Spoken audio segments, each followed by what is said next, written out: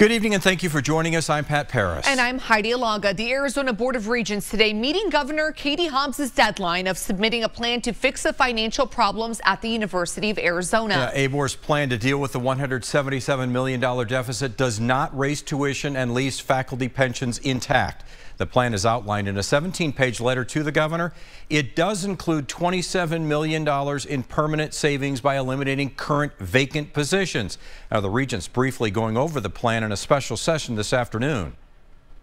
We must either cut costs or raise revenue, cut overhead or raise tuition. That's it. If you aren't doing one, you're forcing the other. And we've made it clear that we're not going to do this on the backs of students. Now, here are 4 things the plan says the university will do. Lower administrative costs starting at the top by consolidating some of the vice president positions. Improve service and reduce costs. Increase revenue opportunities without increasing tuition caps. And eliminate duplication by implementing a unified approach.